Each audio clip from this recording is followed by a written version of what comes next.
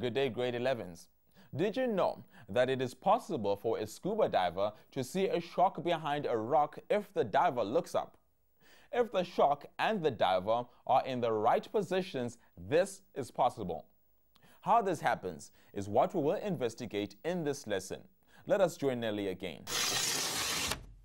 When we talk about optical density, we are talking about how quickly or slowly light moves through a substance or a medium. Air has a low optical density because light can move through it quickly, whereas something like plastic has a high optical density because light travels through it slowly. When light moves from a low optical density to a high optical density, we know that the light will be refracted. The light is refracted in such a way that it moves closer to the normal because the light ray is slowing down. Here, the angle of incidence is larger than the angle of refraction. However, when light moves from a medium of high optical density to a medium of low optical density, the refracted ray moves away from the normal because light is speeding up. Here, the angle of incidence is smaller than the angle of refraction. Now, with those concepts at the back of our minds, let's go back to the lab and investigate what happens as we change the angle of incidence of light as it moves from a medium of high optical density to low optical density. Hello there guys, today we're going to investigate how light travels through a rectangular perspex block. Now I'm going to put the block onto a piece of paper and draw a mark around it. Now we're doing this so that once we've done an investigation, we can be able to measure our angles.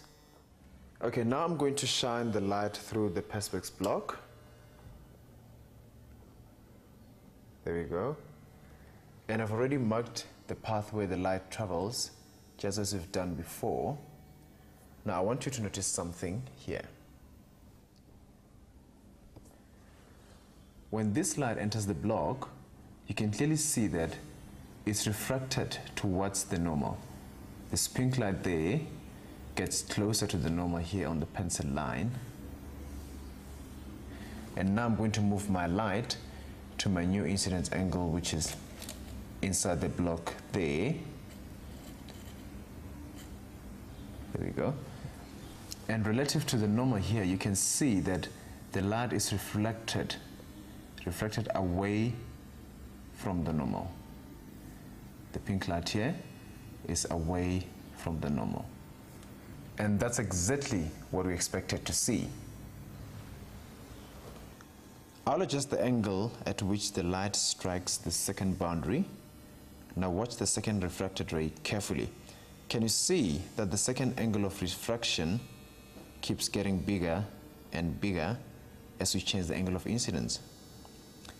Now, I'm going to adjust the angle of incidence until the second reflected ray runs parallel to the side of the block. The angle of incidence at this point is what we're now interested in. It's a special angle which we call the critical angle for perspex. The critical angle of any substance is the angle of incidence which results in an angle of refraction of 90 degrees. Now this angle changes depending on the substance. Watch what happens when I increase the angle of incidence so that it's bigger than the critical angle. Notice how the light is no longer refracted, but now it's reflected inside the block. No light crosses the boundary at this point. Now this type of reflection is called total internal reflection.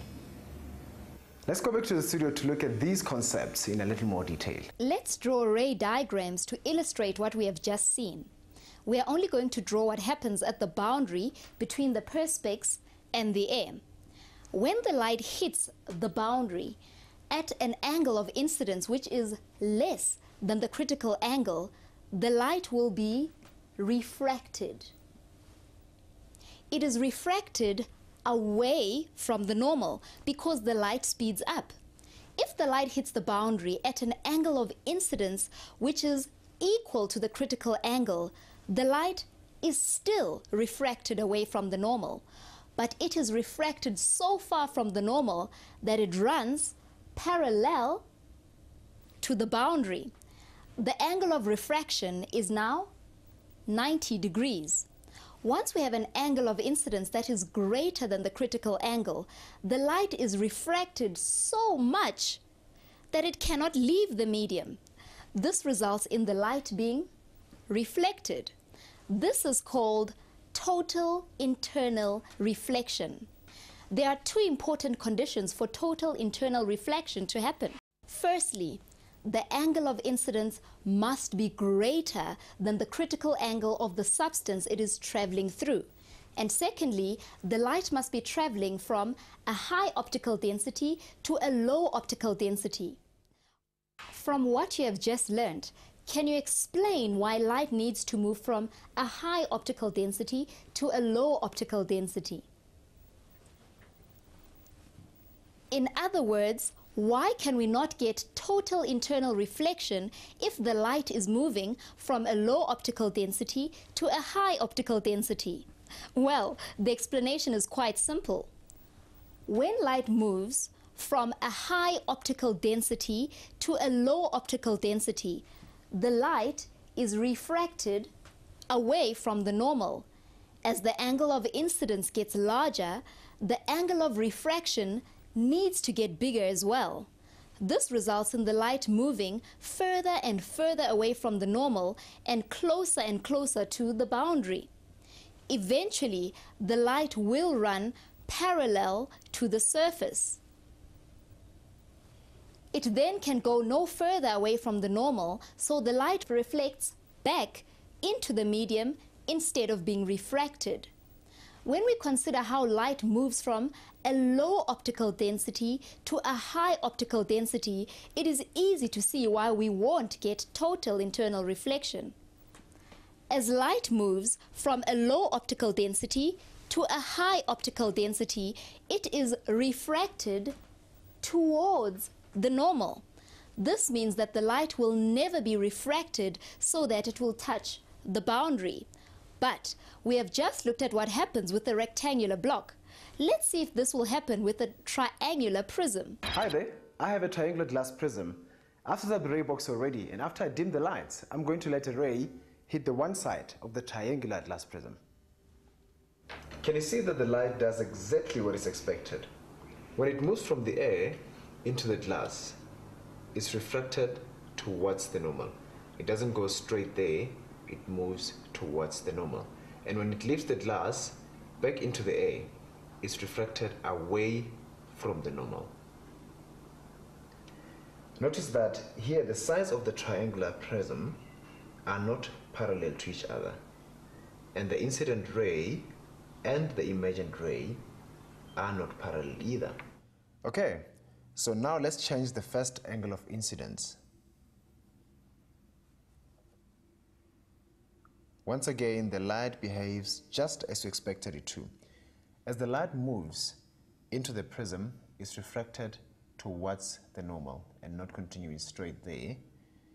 And as it moves away from the prism, it's refracted away from the normal. But do you notice something special about the way this ray of light is refracted? The angle of refraction here is equal to 90 degrees. So the angle of incidence must be the critical angle for glass. From what you've learned so far, what do you think is going to happen if I adjust the angle of the light again, so that the incidence angle inside the prism is greater than the critical angle? That's right. The light will not be refracted, but will be reflected back into the prism. Well, let's see. Watch. I'll adjust the angle at which the light hits the prism. Now the angle of incidence inside the prism is greater than the critical angle. And look at that. Just as we predicted, the light is reflected totally back into the prism. It does not cross this boundary here at all. Let's go back to studio now and draw a ray diagram showing what you've just learned. Now you've seen how the light is reflected inside the prism. Let's look at the appropriate ray diagram. We start off with the prism. This triangle represents the prism.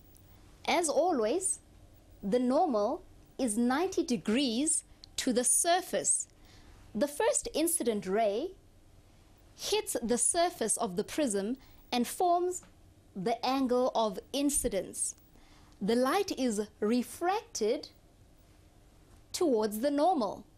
See the label, angle of refraction. Another normal is added on the second side. This is the second angle of incidence. But now, the light isn't refracted, it is reflected. We must remember that the angle of reflection is equal to the second angle of incidence. Don't forget, the second angle of incidence is greater than the critical angle. Let's take one final look at the final diagram. Do you think that you can now explain, using what you have just learned, why a diver can see a shark around a rock? It's because of total internal reflection. Watch. Light from the shark hits the boundary between the water and the air above, but the angle of incidence is greater than the critical angle, which means the light will be reflected. If the diver looks up at the right moment, the reflected light will enter his eyes, and so he will see the shark. You see, if the diver and shark aren't in exactly the right position, the diver wouldn't be able to see the shark. So, today we have learned that when light hits the boundary between two different media, such as water and air, it is possible for the light to be reflected back into the water so that the diver can see the shark. But the conditions for this are that the light must be moving from high optical density to a low optical density. The angle of incidence must also be greater than the critical angle of the medium with the high optical density. Remember, the critical angle is a special angle of incidence, which results in an angle of refraction of 90 degrees. This means that the refracted ray will run parallel to the boundary of the two media. So, in this lesson, we have learned about total internal reflection and the critical angle. In the next lesson, we will use Snell's law to calculate the critical angle of a medium, and we will learn of the practical uses of total internal reflection. Grade 11s, you will find more information about geometrical optics at www.mindset.co.za/learn. Remember to try some of the questions in the task video too. Goodbye.